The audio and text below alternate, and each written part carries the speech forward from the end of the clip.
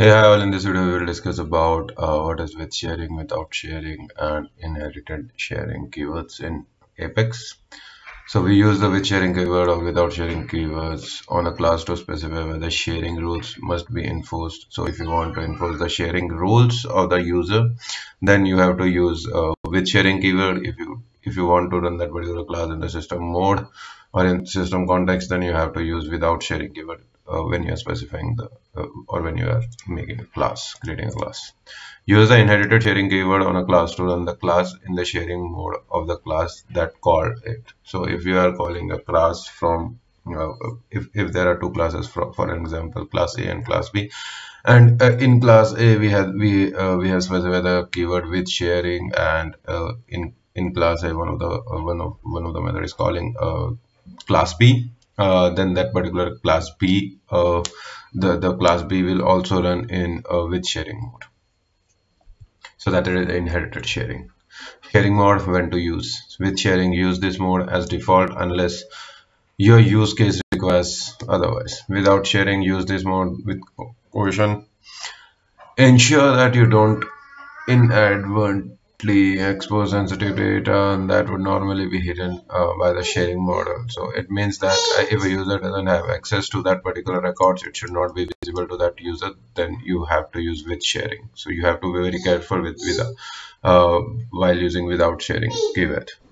While specifying a class. Inherited sharing, use this mode of service classes that have to be flexible and support use cases with different sharing modes, while also defaulting to the more secure with sharing mode.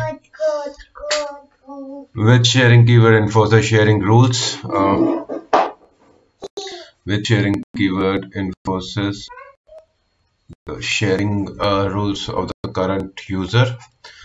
Then if absent, code run by default in system context. So if you are not specifying whether it will be a with sharing, without sharing, then it will be a without sharing and it will run in system context.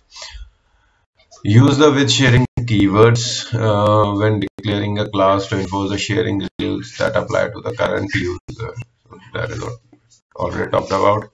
Use with sharing when the user has access to the records being updated via role sharing rules, sales team, any sort of sharing really. So if the user will have access to the records, then only it will update. Anyhow, the access can be using from the role hierarchy, from the sharing rules which we have set up, from the sales team, so anything.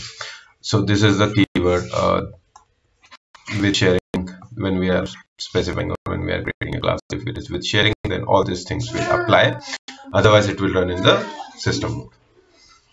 Without sharing keyword.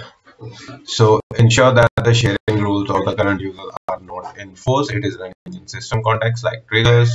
Use the without sharing keyword when declaring a class to ensure that the sharing rules of the current user are not enforced. For example, you may want to explicitly turn off sharing rule enforcement when a class requires sharing rules or acquires sharing rule when it is called from another class that is declared using with sharing. Without sharing is reserved for cases when the user does not have access to the records, but there is a need to update them based on the user input. So it will not respect the sharing rules for that particular user. It will give it will have access to all the data because it is running in the system context. And this is how we can specify a particular class without use, or we can specify a class without sharing keyword. The next is inherited sharing keyword. You can specify the inherited sharing keyword on an Apex class, which allows the class to run your Apex code with or without sharing settings, depending on the class that called it. An Apex class with inherited sharing enables you to pass security review and ensure that your privileged Apex code is not used in unexpected or insecure ways. An Apex class with inherited sharing runs as with sharing when used as a Visual Force page, Apex REST service, or entry point to an Apex transaction. An Apex class with inherited sharing is being called from some other class which is having without sharing setting, then it will run in without sharing mode. So for an example, we have an apex class with inherited sharing is being called from some other class which is having without sharing setting. So if we are calling a class and the class has without sharing keyword, then the class which is called from that particular class will also run in without sharing mode. Example of a class with inherited sharing. So for an example, we have apex class. The name of the apex class is inherited sharing class, and the keyword is this inherited sharing. Then we have defined a list. The return type is list. Get all contact is the method name. Then we have returning select name from contact. So all the contacts will be returned. A list of contacts will be returned. Visualforce page, we have apex page controller is inherited sharing. Apex repeat value all contacts, and then we are just printing the name of the records using the repeat element of Visualforce.